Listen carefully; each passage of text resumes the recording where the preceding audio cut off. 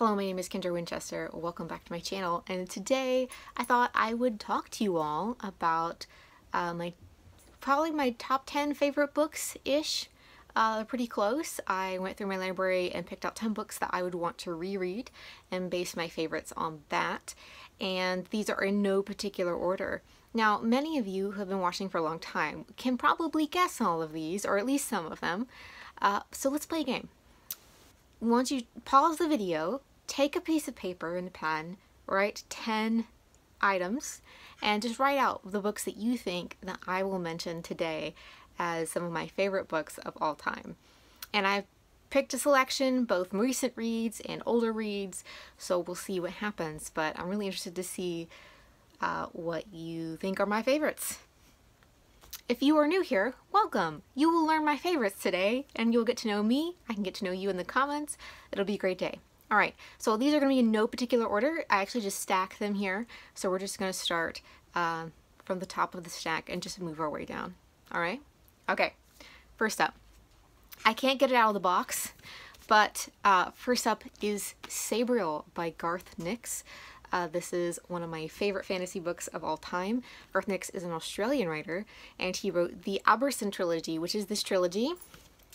You can see it here. My favorite is Sabriel, and so it is the first one here. And the audiobook is actually read by Tim Curry, and it is an amazing audiobook that I have reread multiple times. I just love this series.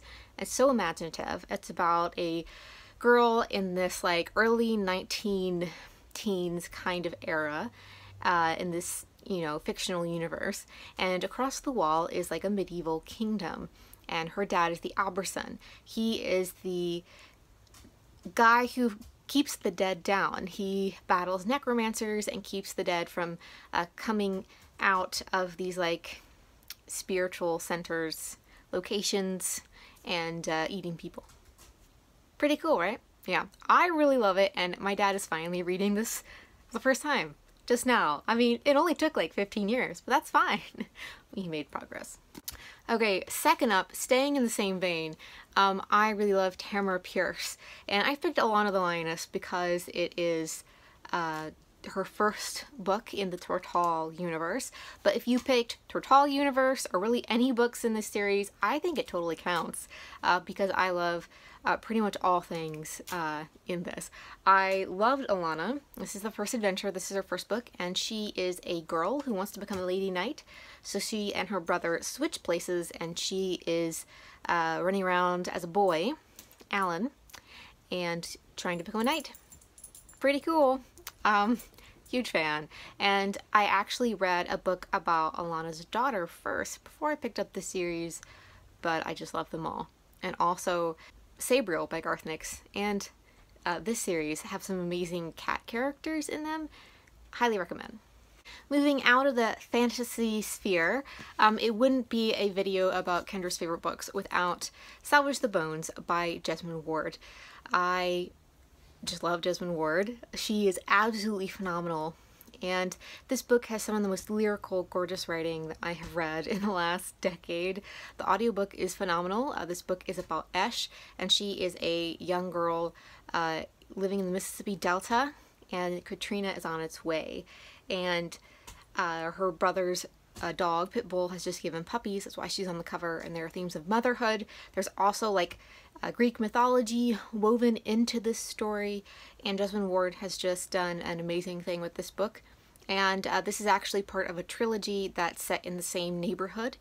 Sing and Buried Sing is the third one. This is the second one, and the first one is Where the Line Bleeds, which was recently reissued, I believe, by Scribner. This is out from Bloomsbury, so I love her.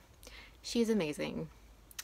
Just fabulous. One of the most recent books added to my mental like favorites list is Jhumpa Lahiri's The Namesake, and I absolutely love this book, and I can't stop thinking about it, and I read it, what, 6 months ago? This book is Jhumpa Lahiri's debut novel, and it is about a young boy named Gogol. He is an Indian American. His parents are immigrants from India, and they have a pet name, which is like your household name, which is Gogol. It's a Russian author, and they were going to give him an Indian like official legal name, but in America that didn't work the same as it does in India, and through a confusion of events, his name is Gogol. So it's kind of a symbol of his identity crisis that he has being Indian American and trying to fit somewhere, but feeling like you fit nowhere.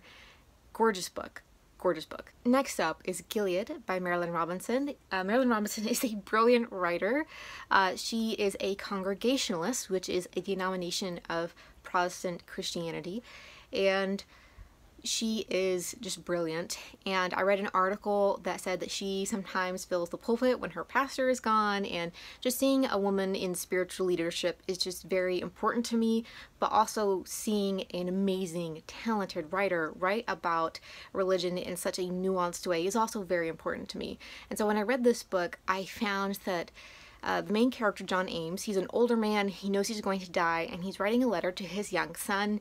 He and his wife is much younger than him, and so they had a son when he was basically old enough to be this kid's grandfather, but he knows he's going to pass away before his son becomes a man, and so he writes this letter. And this is actually the first in a trilogy. The second one is called Home, and it's about a lot of the similar events that happened in this book, only from a different character's perspective. And the last book is called Lila, and it's from John Ames' wife's perspective and how she came to be with John Ames. And I think they all three need to be read together, and they create a thematic whole to get Marilynne Robinson's total perspective on the world and life. I think you have to read all of them. It's almost like The Call of the Wild and White Fang, like they need to be read together to get the thematic whole of what Jack London's trying to say. I feel very similar about this trilogy, but the way that she writes a nuanced religious leader's character's perspective I find fascinating and is personally very meaningful to me. Love it so much. So when I was getting married the day after graduation because I wanted all my college friends to be able to attend, since neither my husband nor I are from the area where we got married. And so I wanted to go see this author and have this book signed, but it was like a month before I got married, and I didn't have time because I had finals. So I was so sad I missed it, and so what my mom did was she actually went online, found a signed first edition of The Ocean at the End of the Lane by Neil Gaiman. Neil Gaiman is very important to me because I love fantasy, but also because he's very passionate about making audiobooks accessible but also well crafted. He does a lot of full cast audiobooks, which just means that when a character is speaking, that dialogue is spoken by a different actor, and then there's a single narrator just reading the general text. And I really love what he's done. He also has an amazing voice. I want to marry his voice. It is, oh, it's fabulous. And he reads his own audiobooks, and then typically he comes around again and does a full cast audio edition. It's brilliant. I love what he does with audio, how he's embraced that medium, and that is important to me as someone with migraines, and he uses audio, well currently I use it exclusively to read. Like, I can't read print right now. So this is one of my favorite, this is my favorite books of his. He's one of my favorite fantasy authors, and what this means for him and his relationship with his wife Amanda. I mean, this book is to Amanda, and the dedication says, "For Amanda, who wanted to know." And I think that really exemplifies a really turning point in his career, in his writing. Yeah. A book that I have not stopped thinking about since I read it, in a short story collection that really, for me personally, is everything that a Kendra book I really want it to be. So it has all my favorite themes and settings and tropes. The style of the writing is a very my style, beautiful, and when read out loud it sounds gorgeous, and kind of loosely fairy tale inspired, but also there's a lot of American folklore wrapped around these stories. And that is All the Names They Use for God by Anjali Sachdeva. This won our Reading Award for fiction in 2018. And we love this book because of what she did with each of the stories. They're all so different. They're all so vibrant. Each is unique, but yet they still go around the theme of characters trying to come to terms with circumstances beyond their control or things that they are obsessed with. But it's this lack of control in their own lives that is emphasized in this book. And I found that this book is just incredibly moving, and when read out loud, it's very lyrical. And I read some of these stories in print, and I read some of them via audio, and either way, beautiful. And for me, a short story collection, each one needs to stand out. I don't really like filler stories at all, honestly. So when I read this one, each story moved the reader to a new place in this concept, but also they move through time, they move through genre, they move through realism to fantastical. The structure is gorgeous. Like, everything that she did with this book is beautiful. So one of my favorite books ever that I have read in my life, and obviously it's on this list, but also an author who is fantastic, who's quickly become one of my favorite authors of all time, is this one, Pachinko by Min Jin Lee.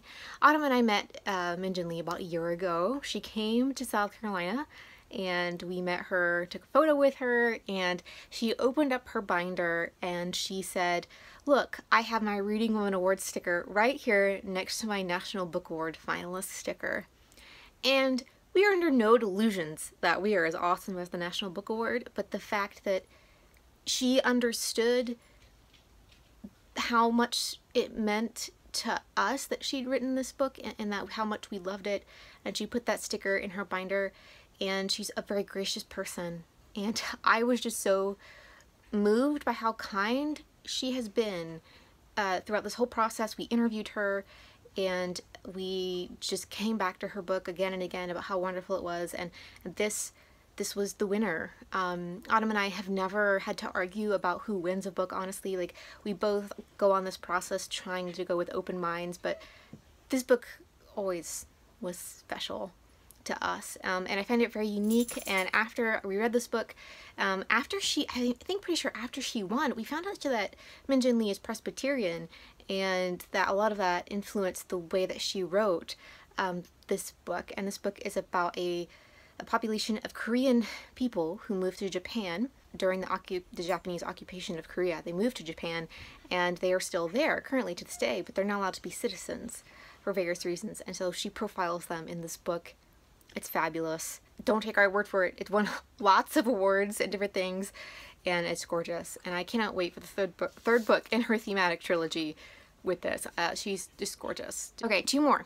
So we have, next up is a book that I read at college, and when I read it, I was blown away, and I have not stopped thinking about it, and it just taught me so much about what literature can be. And that is Mama Day by Gloria Naylor. This is an amazing book. At the time, I was a very poor grad student, so I was borrowing all these books in the library, and so I went back years later and we went to this used bookstore, and I found this original hardback edition. Now, it is not a first edition, but it's this original hardback edition, and so that's why it's in plastic. But I treasure it because it's important to me, not necessarily that it's actually worth a lot of money, but it's such an amazing book. And this book is about a young woman who grows up on a fictional island between South Carolina and Georgia. And both South Carolina and Georgia think this island belongs to the other state. And so no one really knows they exist. And it's sort of like this magical island where there are no white people. It was a former plantation, and then it was just given over to the African American people, and they took it over and have a community there. And there's a lot of magical realism in here. I mean, if you've read Zora Neale Hurston, you can tell this is in a similar vein. Or if you've read... Hi, baby. Hi, how are you? You want to be part of the video? Is that what you want to do? You licking me? You happy? You want to sit in my lap? No. You want to go play with your toys? Go play with your toys. So anyway, this is a gorgeous book. So it's the same vein as, like I said, Zora Neale Hurston or Toni Morrison or Jesmyn Ward. You can see there's a lot of traditions, and I know we use the term magical realism, but a lot of different writers from the African diaspora have mentioned that this is not magical realism to their culture. So people like Way Too Moore are talking about how this is just how stories are told where she is from, and I think that's something important that we need to remember when we look at a lot of these stories that are from African Americans, and take that into consideration when we look at this, these types of stories with fantastical elements. What are they really? What does it mean for the writing? What traditions do they come from? And I think this is a book definitely part of that conversation. Okay, so this book, next book, I feel represents part of me, the nature-loving part of me. And I read this book the summer of 2016 when it came out. And this book is not perfect. It's unruly. It's messy. There are part of the elements that, you know, I kind of wonder about, and I think that you have to take some of the representation with a grain of salt there. But Barkskins by Annie Proulx has a very affectionate place in my heart. I don't love it because I think it's perfect. I love it because it personally meant a lot to read it when I did, and how I was able to just relax and set aside a lot of my other reading and just read this book. It's very long, for a very long time. I really love multi-generational family sagas. This is what it is. It's also, I'm very into nature and preservation and understanding the world around me, and I think that she communicated that in this book. And I think that she also illustrated how oftentimes destruction of land follows colonialism pretty closely, and she just tackles so many things. Also, I admire Annie Proulx because she wrote this book when she was in her 80s.